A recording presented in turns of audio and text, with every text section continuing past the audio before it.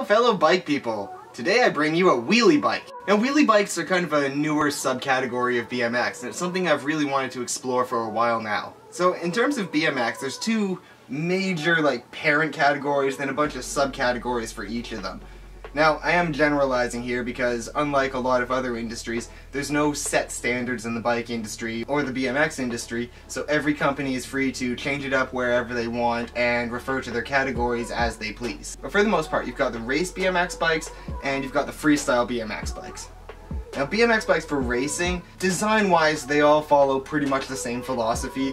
The big difference in the categories is essentially the size of the bike and the rider they're intended for. So, at the smallest size, you've got the juniors and the minis, then you've got the experts and the pros, then the cruisers with the 24-inch wheels, and the size of the bike is essentially the differentiating factor. That and then the quality, where you start getting carbon fiber, aluminum, and all that.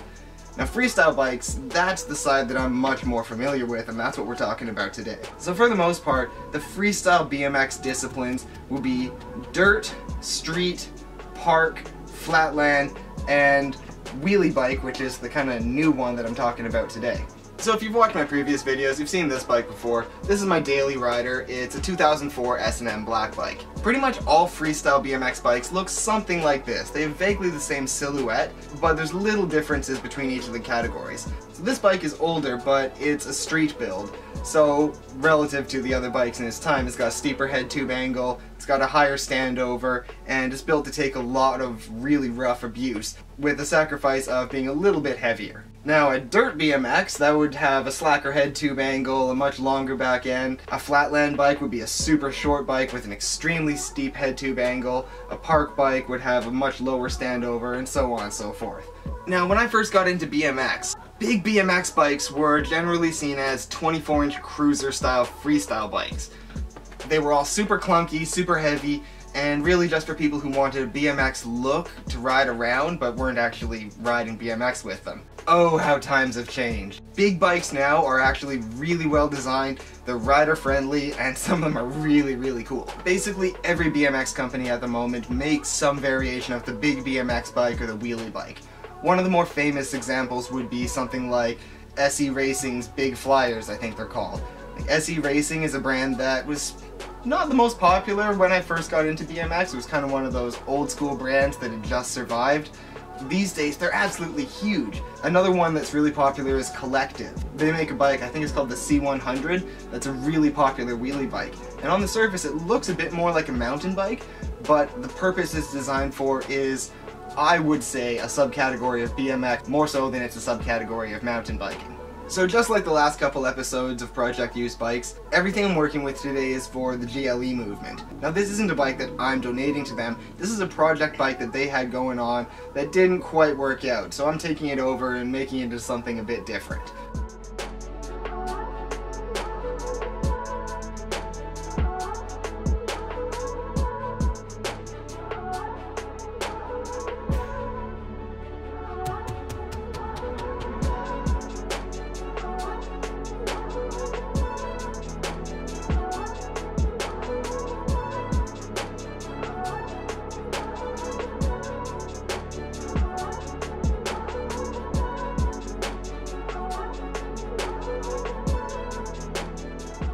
Pile of scrap parts. What you saw there was me putting everything together that I thought would suit the bike best. Now because this is parts from the random parts bin, nothing's labeled, nothing's measured, and I'm just kind of throwing stuff on the bike. It's all hit and miss.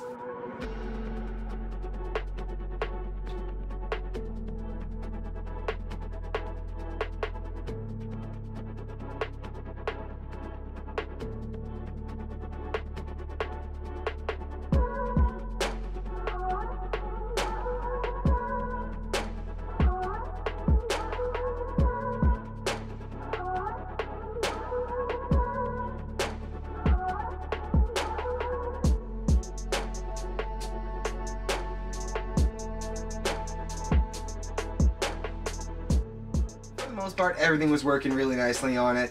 The frame's in really good shape. I found all the headset parts to make it fit properly. The bar and stem seemed like the right type for a nice wheelie setup. The wheels were in kind of rough shape, but they trued up okay and the bearings are running nice and smooth, so no worries there. Everything was going really nicely, but then the first issue I ran into was this. I thought that was a 26-inch fork. Nope, it's a 24-inch fork.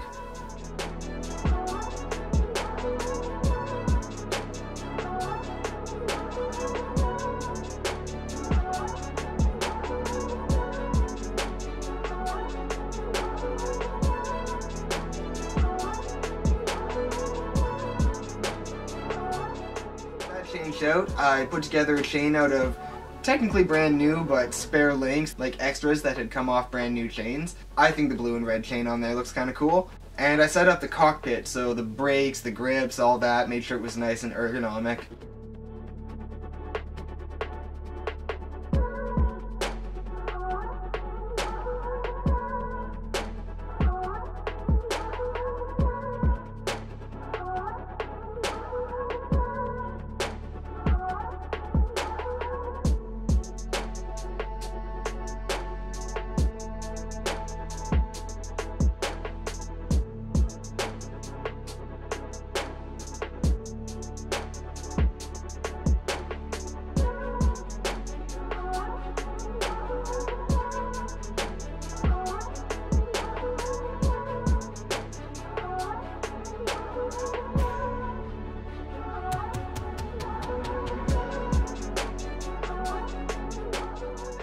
Into the next problem that can arise when you're working with things from the parts bin.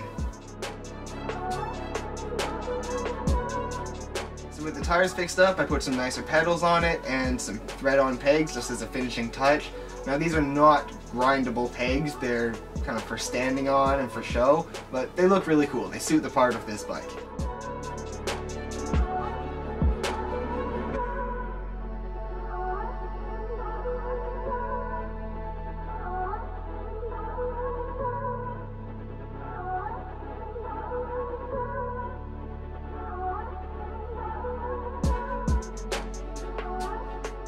Once I had everything fully set up, that's when I enlisted my fellow bike mechanic Alex to give it a little test ride.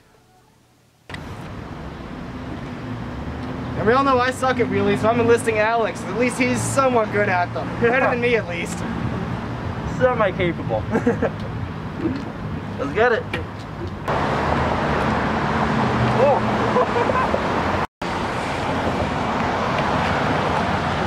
Oh. We can raise the seat up too, eh? But this is like how a wheel bike is supposed to be. Low seat. Haha!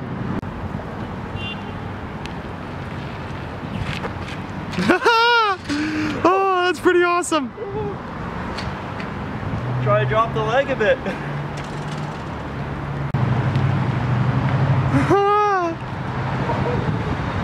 Man, I wish I was good at that. Let's give this thing a go.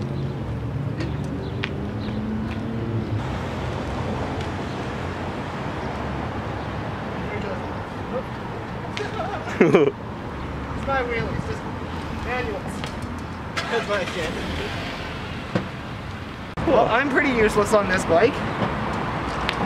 That's our main conclusion here, is I can't ride a wheelie bike. Alex kinda can, I can't. It's weird. It's not. It's weird, but not weird. I'll go give it up for a couple more tests. Let's see if we can get one good wheelie for the video. Sounds like a party to me.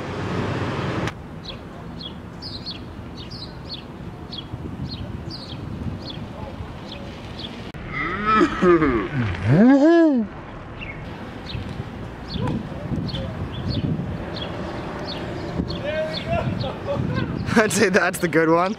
Yeah, that was the good one. That was the money shot. He nailed it. He did exactly what we needed. It feels nice. It definitely hangs there when you get it going. It is a really nice wheelie bike. Party on. Someone's gonna love this thing. Woo.